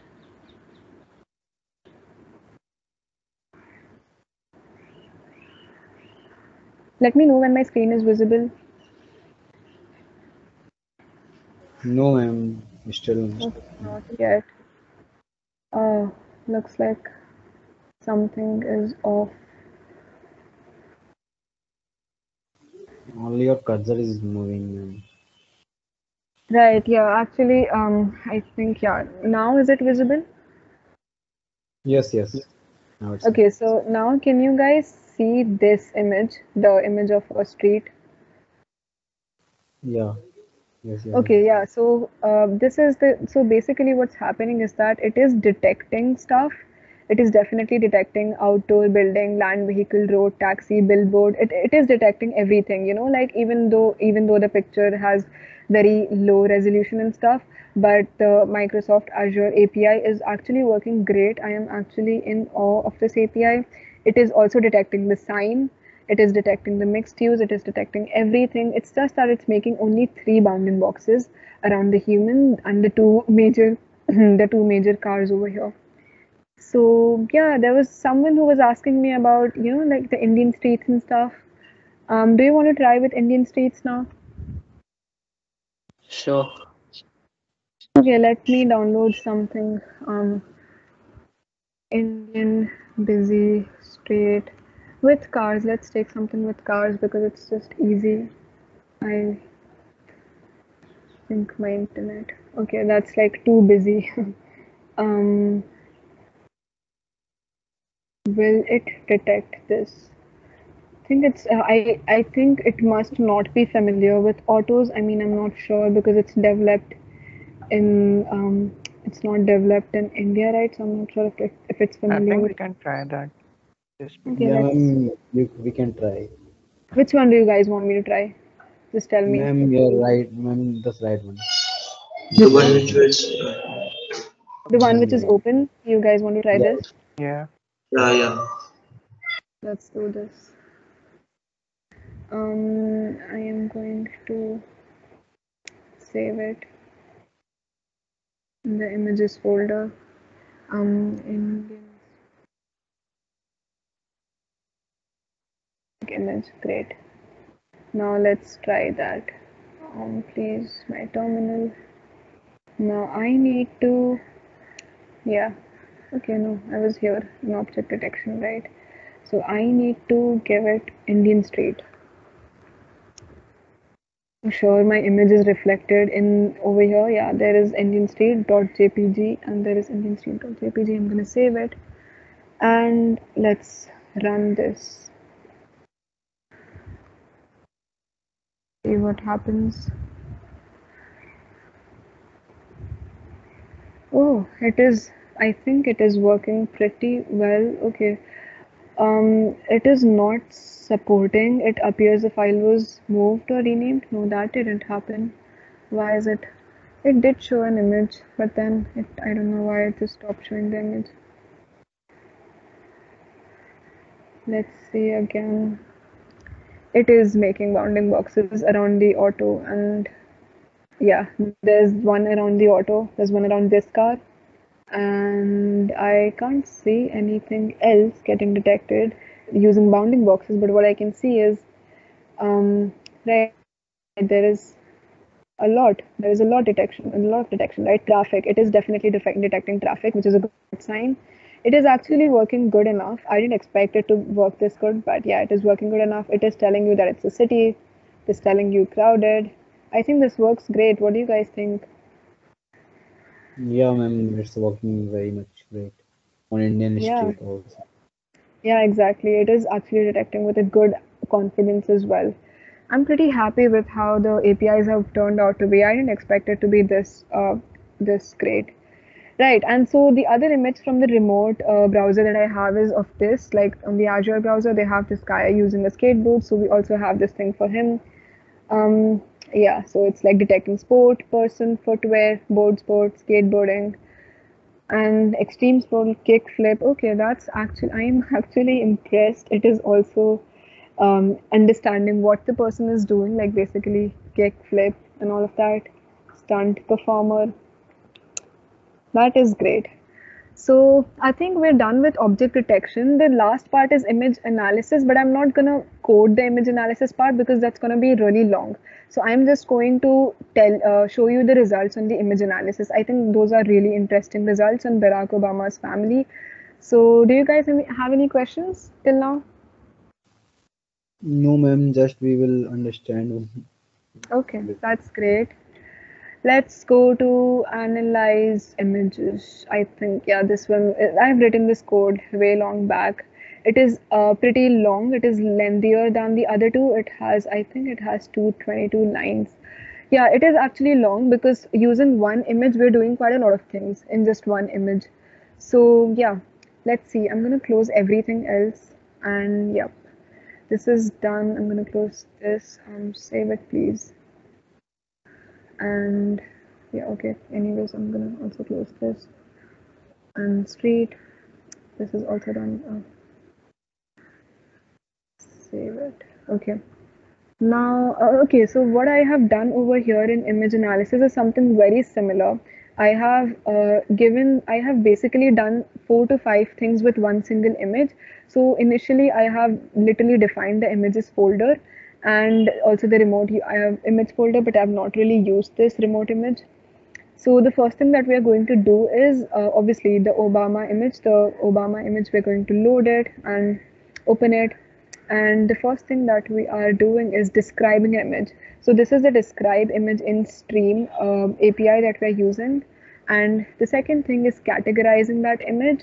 So basically it will analyze the image, the stuff in that image, The third thing would be detecting the faces in that image. So like basically it will tell you what is the age of the people in that image, the gender of the people. So there is face dot gender, face dot age, face, and then the coordinates of each faces. And then finally, we will do this detecting of adult or racy content. So if there's any adult content or if there's any racial content which should not be there, then we will also detect that in the Obama image. And then we will detect the color of that image. So we will detect what are the very dominant colors in that image. So if it's like a forest image, obviously green will be the dominant image, so dominant color. So let's see what will be the dominant color. And along with that, we will also print specifically, is the image black and white? So it will tell us if the image is black and white, and the accent colors in that image, and then the foreground and the background colors, and finally the dominant colors. And then after that, we are going to detect whether there are celebrities in that image. So we want to see if the Azure API can detect Barack Obama as a celebrity, and basically, do they have Barack Obama's face in their database? Did they train their model on Barack Obama? Does their model know whether it's Barack Obama? And finally, I am also using a landmark image over here. So basically, this is the landmark image, which is an image of Gateway of India that I'm using. And apart from that, this is the Obama image, right? So we have his entire family, and it would be great if they could predict the correct ages and stuff of everyone. Let's see. And for the landmark, we are just going to detect what is the landmark. So we can see if Gateway of India is there in their database, and how great is Azure's API, like if they have all these landmarks. And I think, yes, the very last thing is we will be detecting whether the image is a clip art type image or whether it is a real image. So basically, I have a clip art. I think I have a type image. Yeah, I have this image of a donut, which is a drawing, right? So it's not a real image. So we want our API to also detect whether this is a real image or whether it's a drawing image. Does anyone have any questions before I finally run this code? No, I am not understand on which process this is detecting, or what's the behind backend process this The backend API process do. is computer vision, right? So the backend process is computer vision and machine learning. If you are not familiar with computer vision and machine learning, then I would suggest you to join Epochal. Epochal is basically, I think, have you guys heard of Epochal? No, ma'am. No, I ma'am. Yes, am not. ma'am. Yes, ma'am. Okay, so let's do one thing. Once I'm done running this code, I will be done with it, and after that, we can take up a few questions, and then I will also explain you about Epochal, and I will introduce you to machine learning, right? Does that sound good? Yeah, okay, ma'am. Sure. Okay, great. Let's run this on the terminal now. New terminal. What's the name of this file? Analyze images. So I'm gonna do this, and I'm gonna run Python analyze images.py. Great. So it is doing the first description of an image, which is basically, yes, it is describing, and it is describing Barack Obama, Michelle Obama, and both his daughters, and they are posing for a photo. I am pretty glad the API works this great. They are posing for a photo. Like it can also read the emotions of people and what they're doing, which we also saw earlier in the skateboard person. And then it is categorizing the image. It is a people group, right? So basically it's a group of people. That's very well. Finally detecting faces. So male of an age 49, of age 49. I'm not sure how accurate this is. I'm not sure how old Barack Obama is, but I think it is doing a great job at predicting very close values. So 13 for the girl, and then 9 for his other daughter, and their locations. Finally, it does not have any adult content or racy content. While it does show a confidence of 0.44, uh, it just says that it is false. It does not have any racy content, but the confidence is 0.44. It's basically not sure of it. And then, yeah, the accent color, I think this is some color code which we can't read, but definitely we can put it on Google. The dominant color is black, the foreground color is white, and dominant colors are basically black, brown and white. I think they're wearing, even their dresses might be making Okay, okay, yeah, I need to do this. Yeah, so like there's a lot of white in their dresses, and then there's a lot of black, and then there's brown in their skin tone. So that is that. And okay, that's about it. It is also detecting obviously the celebrities, all four names. And finally, for Gateway of India, it is detecting it as a landmark, as a known landmark. And for the donut image, it is detecting it as a good clip art, not as a line drawing. So I think that works pretty great, pretty accurate. I am actually impressed by the level of accuracy with everything. You guys can try stuff. And does anyone have any questions? Then we can move on to the Q&A and I can talk a little about epochal so that you guys understand what's literally happening. Ma'am, is this API detect these names of Barack Obama from their social media handles or from their database only? I think from their database. So because the underlying thing beneath every all of this is machine learning. So what happens is in machine learning is basically um, you are training a model, right? So like it is basically while training they have told their model that this is how Barack Obama looks and all of that. So yeah, they have it in their database, not from their Twitter handles or social media handles. Yeah, okay. Okay, and does anyone else has any question? Maybe you can explain the detection part. The detection Yes, part. ma'am. Yes. So how is it I, literally detect? yes, ma'am. How is this working behind the API or in backend? Okay, yeah. So I'm going to give one simple answer that this is machine learning, right? And as long as you are not a little familiar with it, that it will be a little difficult for you to know that. But I'm going to explain you once again. So basically, how does facial recognition work, or how does it know that it's a celebrity? Because they are training it on these data sets. Basically, it's training the model on the data sets of a lot of celebrities, and it is also, and each celebrity image has a label with that celebrity's name. So that's how during training our model is knowing that this is the image, this is the face, and this is the name of that celebrity. So finally the trained model is what is there behind the API. So the machine learning model is already trained, and it and Microsoft people train it on, state of the art models, which are like literally the best models, the best performing models, and then these trained models are behind the API. So the API is basically using the trained models and giving the output. Now, if you want to know how the machine learning model is working, I would suggest you to, if you're interested in knowing that, I would definitely suggest you to join Epochal, which is basically a research society which I created at site for especially for first and second year students, so that they can come and be a part of the society. First, you guys will have like 3 to 4 weeks of learning what it is. You will have mentors. I am also one of the mentors of the machine learning and data science society, so you can get directly mentored from me, and I will also suggest you the right resources to learn machine learning. And computer vision is also something that I do. I'm really passionate about this computer vision part of machine learning and data science. So I would suggest you to join Epochal and be a part of our society. And then once you have learned stuff, then you can actually do projects with other people in the society, other seniors and other members of the society. And yeah, that would be great. Does anyone have any questions? Ma'am, Can how you to please join let that? me take? Okay, first, why don't Shivam you speak and then we can move on to the other person who's speaking.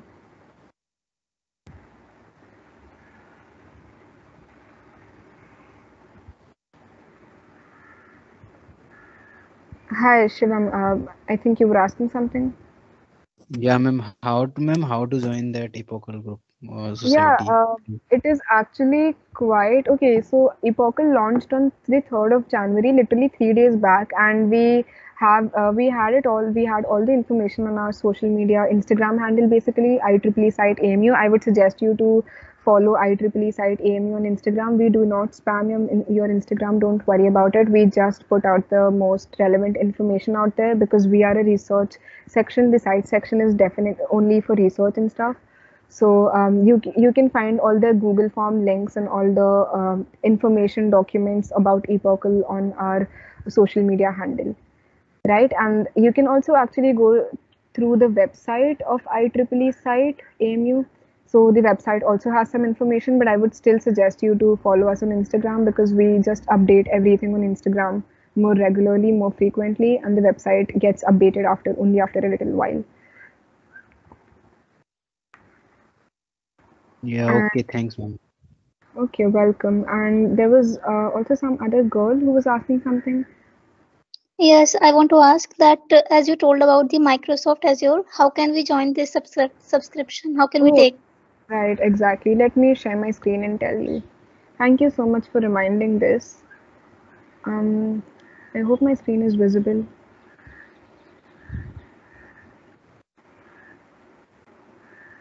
Yeah, it's visible. Okay, I can't do this. Why is this happening?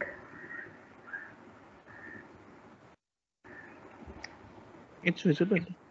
Yeah, I know it's I know it's visible. I don't know why I can't I think it's just lagging behind, but anyways, Microsoft Azure. I'm going to basically you guys must be having your um, Microsoft accounts, right? So I think you might need to create an Azure account and or you can check whether your Microsoft account works. So basically you have to sign in for that. And yeah, let me see. So I can sign in with my student ambassador email because it gives me benefits of credits and stuff.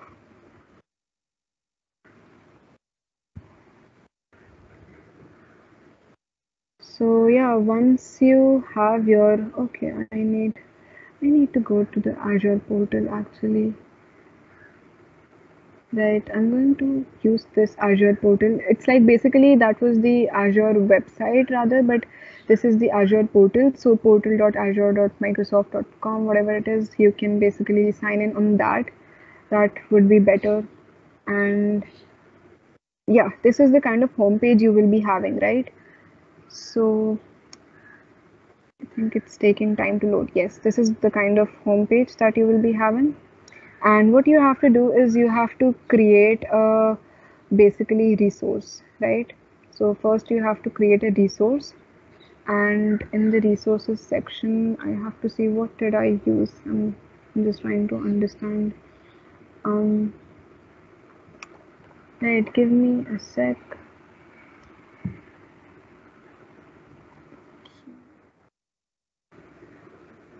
Um,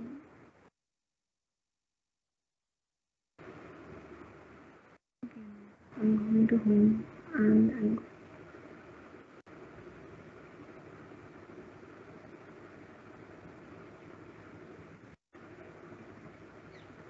okay. Right, so basically I had created this key and I used it. I actually forgot how I created it, so I'm just trying to recall that. Give me a second, guys. I am type computer vision. Let's see if computer vision works over here. Right. Yep. Computer vision. Right. So this is how you have to type computer vision. Click on create, and once you create it, so I have the Visual Studio Enterprise subscription because I'm a Microsoft Learn Student Ambassador, but most probably you will be having a free subscription, which I think every student does get some sort of something. I'm not sure what that is called, but you must have something. And because you might be having a new account, so you wouldn't have an already existing resource group. I have these already existing resource groups, but you might need to create new one. So you will create a resource group. You will probably name something. I'm gonna RG, and I'm gonna click on OK. And then you are going to put your own region. So we are in India. That would be South East Asia, I guess. That would be Southeast Asia. Let me see if India is there. There's Central India. You can use either of them. It doesn't matter, I think. I also used Australia once, so I don't think it matters. And then you can give a name, whatever you want. I think I named it Cognitive API 25. As you guys saw, I named it Cognitive API 25. And then for the pricing tier, you have to use this free F0, and finally you have to click on review plus create, and it will create it for you. It will literally take like 5 minutes, not more than that. It will create this resource for you. It will create this computer vision API resource, and then you will have something on like this. I name it Cognitive API 25. You'll have something like this, and over here you will, okay, so I chose the Central India location. You can also choose that. Over here you will have this section on resource management, and you'll have keys and endpoints. So you have to basically, there are basically two keys. You can use any of these keys, copy it, paste it in the VS Code secret key point, and then you have this endpoint. Then you can also basically copy paste it on the endpoint, and then you are good to go. And you must also regenerate your keys if it's not working. So I am also going to regenerate both my keys over here. Right.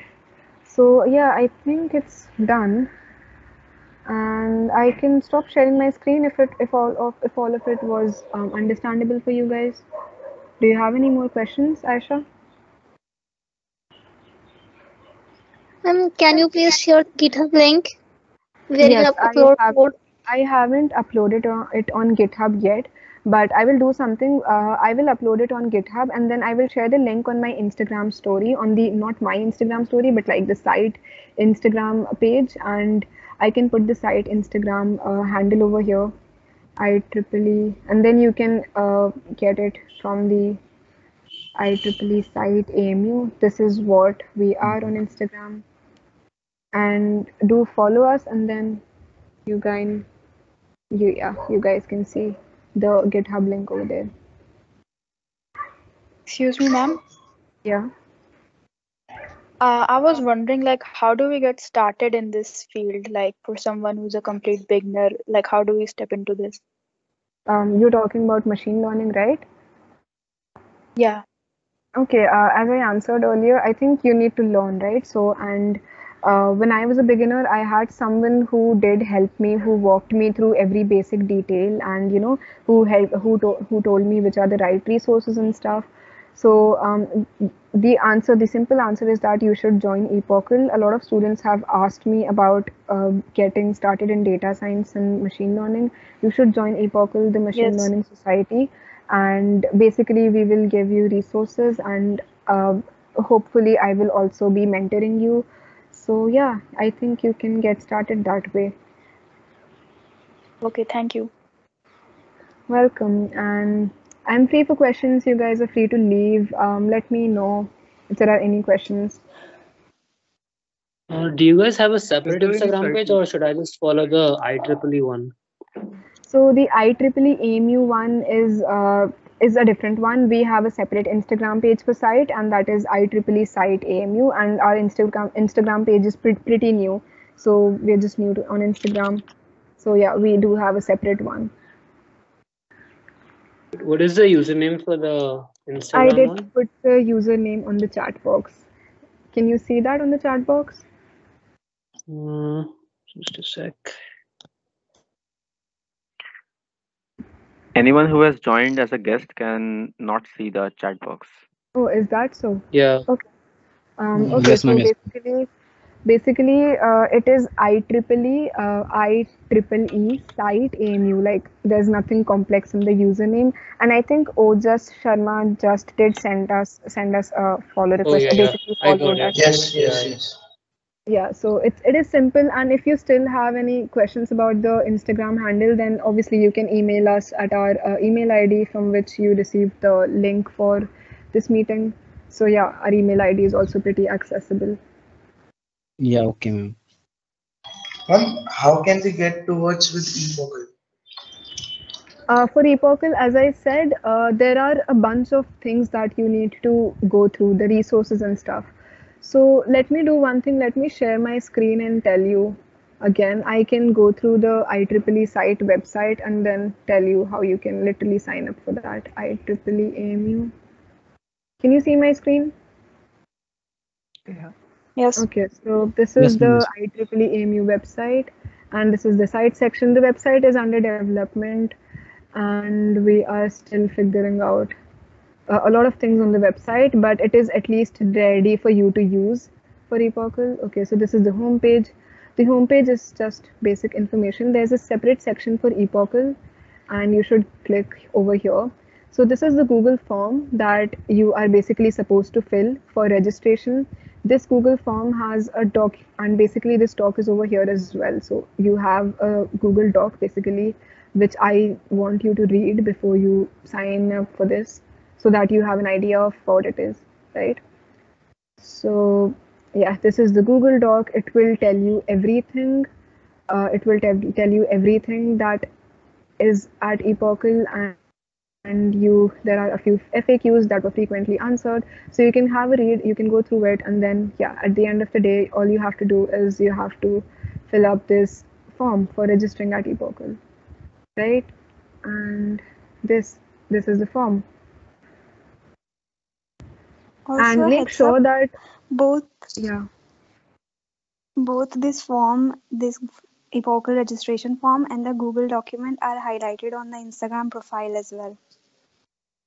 Yeah, exactly. And the thing is, I would suggest you to follow us on Instagram, because on website we do not update the minor details. Like I would not be updating about the GitHub link of this session on the website. So if you do follow us on Instagram, that would be easier for you to get updates on regular stuff.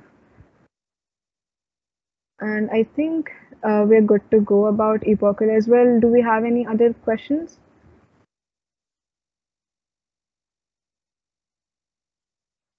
Is there any No, ma'am. branch-based criteria to be a part of IEEE? No, there is. So, do you want to be a part of IEEE, or do you want to be a part of ePortal? So, like these are two different things. Yes, Being ma'am. a part of ePortal. okay, ePortal. For ePortal, it is pretty much mentioned in this Google Doc that your eligibility is only dependent on you being currently enrolled as a full-time student at Aligarh Muslim University. That's it, nothing else. Ma'am, so we are need to be a student of AMU right now. Right. So, I think you are eligible for it. Yeah, okay. Okay, great. And one thing I do want to remind you about is that ePortal is pretty new, right? So we're also figuring out how do we go about things. So I would recommend you to fill this form at least 1 week in advance when you want to start working. So for instance, you want to start working on the 15th of January, you want to start your research here. So you have to be dedicated, right? So you need to know that you have a few deadlines and you will be free after 15th.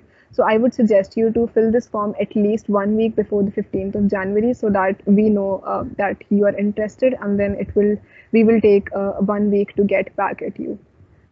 You will receive the stuff through your email ID. Yeah, that's about it. And we have three societies at ePortal: the Data Science and Machine Learning Society. I am the mentor at the society, and there are other two societies as well. If you guys are interested, feel free to check these societies. Okay. Do we have Yes. any other questions? Can you tell about? Yeah, Is I it had a for Can you tell question. complete more about beginner? MLSA?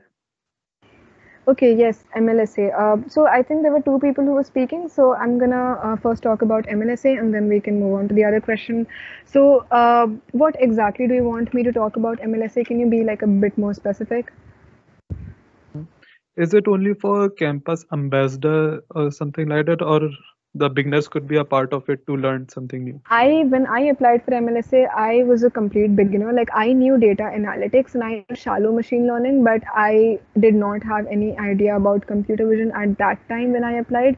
So I think what they're seeing is that you are basically motivated. They want to see a motivation. If you are a part of Microsoft Learn Student Ambassador community, then they are providing you with resources, right? Free resources. So they want to make sure that you are motivated enough to use these free resources and, like basically excel. You should do projects in collaboration. You should host events at your university, like I'm doing this one. You should invite other people to the community. So yeah, that is that. So, like, how do you showcase that motivation on your proposal, like your application? Right. So they do have, I think they do have a couple of questions. When I applied for an MLSA, it was literally a year back, more than a year back actually. I applied in November 2020. And so I don't remember the exact questions, but they want you to answer stuff. And if you want, you can email me directly about it. Like if you have any questions about answering a particular question, I can tell you my email ID. You can email me directly. Um, or you can also text me on Instagram, whatever is more convenient for you. And I can tell you, but it's not going to be a difficult task. It is just very basic questions about your basic motivation. And I think the more important part is that they require you to send them a video. So you will have to you will have to answer one question through a video, and you will have to upload that video to YouTube, but like not publicly, only a private video on YouTube. So basically, they'll also see how you're speaking and your speaking skills and how literally like how motivated you are through your thoughts and speech and all of that. So yeah, that's that.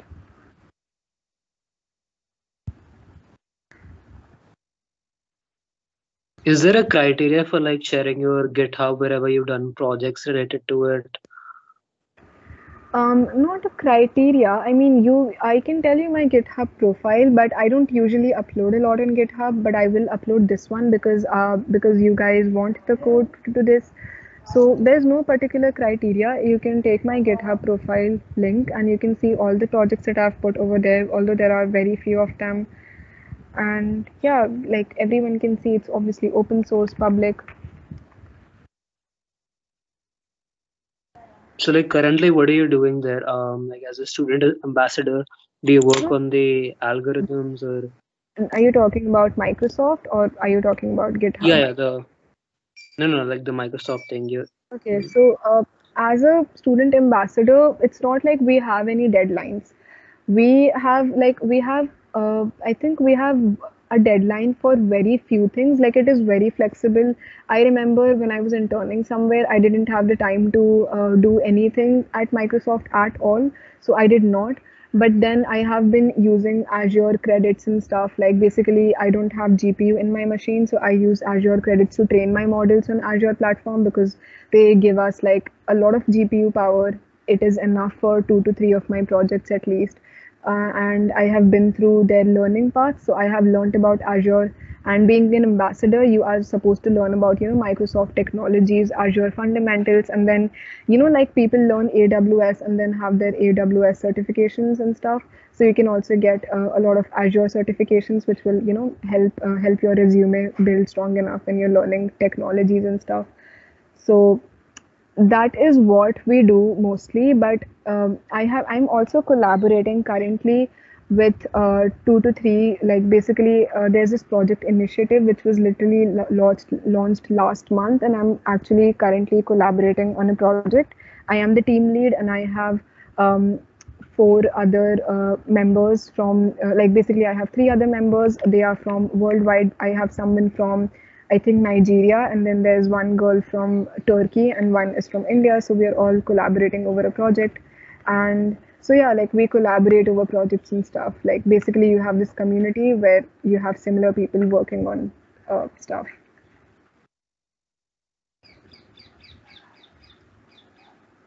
I hope that answers for you.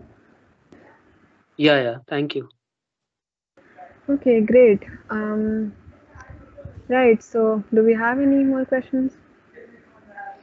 For the mathematics part, sorry for clogging Yeah, up the. sure. Like for the mathematics part, I've typically heard like it's pretty tough math. I think you need linear algebra